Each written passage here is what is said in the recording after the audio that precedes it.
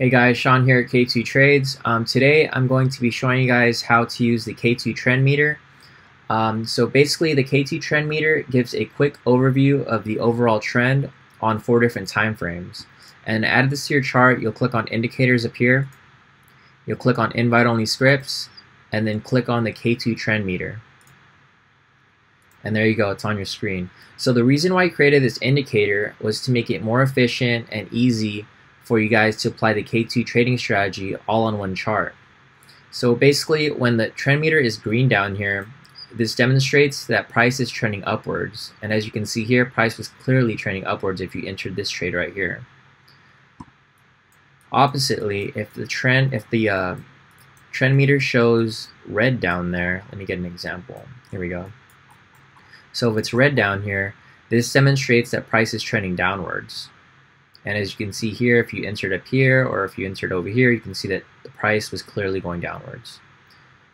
Otherwise, if the trend meter is blue right here, this demonstrates that price is either neutral or it's in consolidation. As you can see here, it's crossing through the cloud. So this is showing that, you know, price isn't trending in either direction. It's just going back and forth in a range.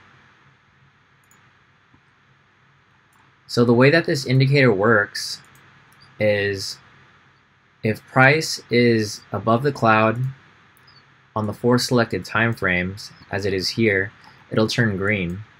So as you can see right here, the trend meter is green right here, and if you look on all 4 charts, price is above the cloud. So on the 30-minute, it's above the cloud, on the 1 hour, it's above the cloud, on the 2 hour, it's above the cloud, and on the 4 hour, it's above the cloud. So it gives strong confirmation that the trend is trending upwards. Let me show you the opposite. Let me go back to the other example. So right here, the meter is red. And as you can see here, price is below the cloud on the 30-minute. It's also below the cloud on the 1 hour, the 2 hour, and the 4 hour. So this would give confirmation that the trend is going downwards. Let me show you an example for the blue part of the meter. So as I showed you earlier, the trend meter here is blue because it's not above or below the cloud on all 4 charts. As you can see here, on the 30-minute, price is inside the cloud, which demonstrates consolidation. And then if you see here, let me move down here a little more. So if you see here, it's still blue, and this is because although the price is below the cloud on the 30-minute, it is above the cloud on the 1 hour, and then it was, let's see, it was above the cloud on the 2 hour, and then it is also above the cloud on the 4 hour. So this shows that, you know, the trend hasn't been confirmed because on all 4 charts, price is moving in different directions. So in this situation, we wouldn't take any trades because we only want to take trades that are trending either upwards or downwards. And we want confirmation so we know that we have a high probability that our trade will be a winner. So let me show you examples.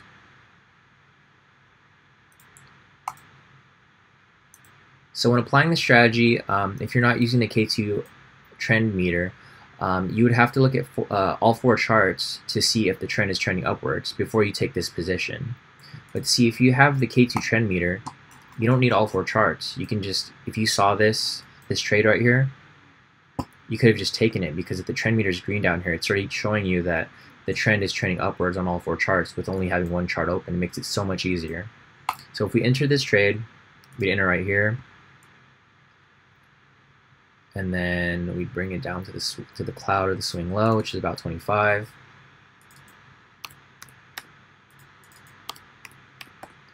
And then if you took this trade, it would have been a clear winner right there. Could have done the same thing right here. I'll just show you from the measurement. So if you entered right here, swing low would probably be somewhere around here, about 30 pips. And if you roll that up, clear winner right there. Another one with this one. So you would have entered here, swing low would have been about 10 pips, another winner right there. So 3 wins back to back if you follow the strategy and use the K2 trend meter. Let's look for some sells. Let's look at a random pair, the odd USD. All right, perfect. So if you see here, the trend meter is showing that the overall trend is downwards. So if you entered a position right here, swing high would be somewhere around here. We'll just round that to like about 12 pips.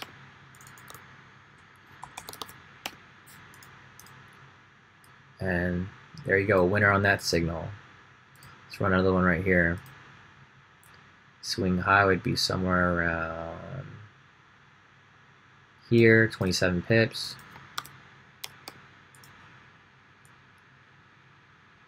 There you go, another winner right there. And then we have another signal right here.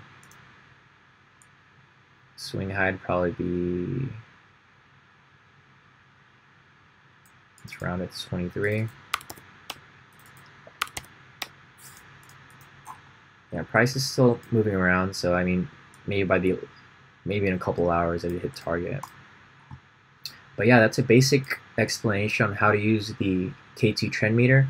Also, if you want to use it for different time frames, you just click on settings right here, and it's preset to intraday trading. So we have it on 30-minute, 1 hour, 2 hour, and 4 hour.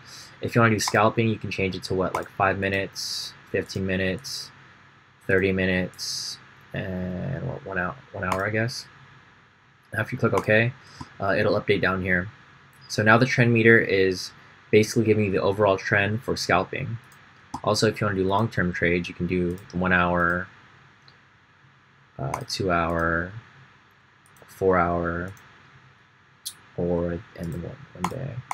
So there you go. And then you'll see that it's a little different because obviously if you're trading long-term trades, the trend's not going to be as prevalent. As you can see here, it's not as it's blue most of the time because you're not going to find the trend, you know, going the same direction for long-term trades as often as you would for short-term trades. So yeah, that's about it, guys.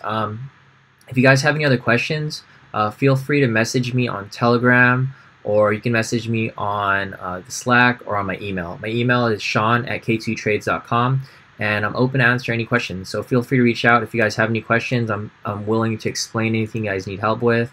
And yeah, have a great day, guys.